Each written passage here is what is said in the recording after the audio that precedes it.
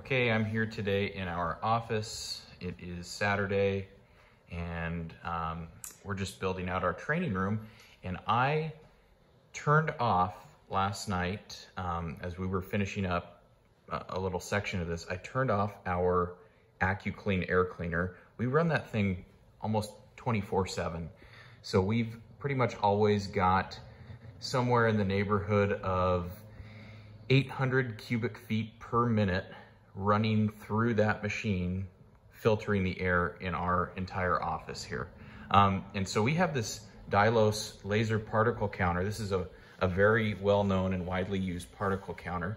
And what this thing is measuring, I'll give a little visual representation, but basically it's measuring the amount of particulate in 1/100th of a cubic foot, which is about that size right there. And the number on the left are particulate that is 0.5 microns or greater.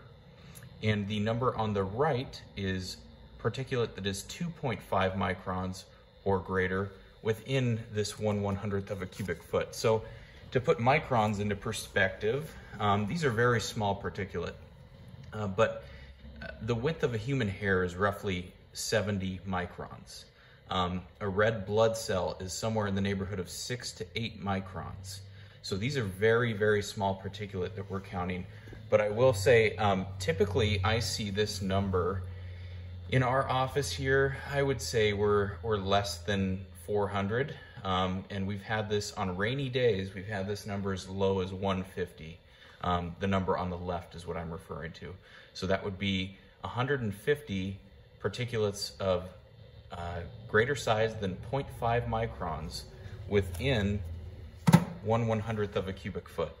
So it's been smoky.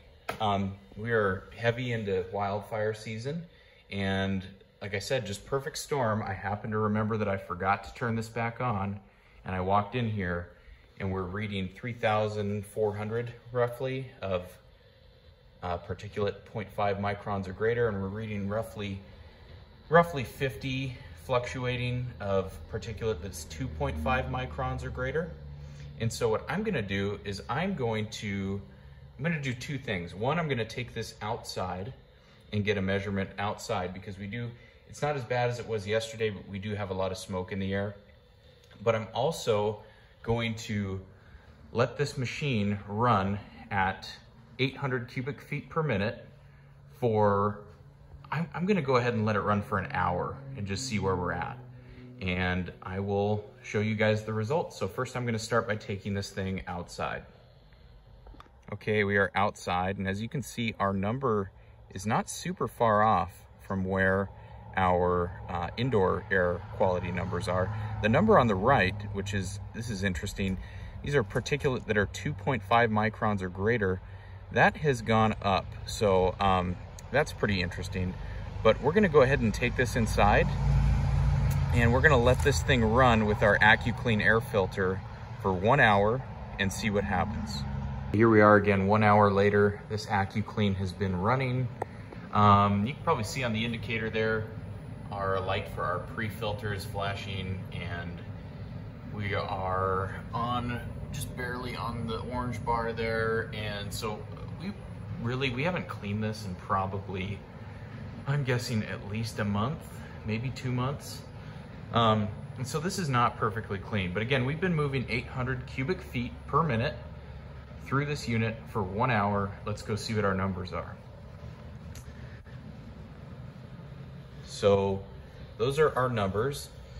So on particulate 0.5 microns or larger, we've got that number down to around 500.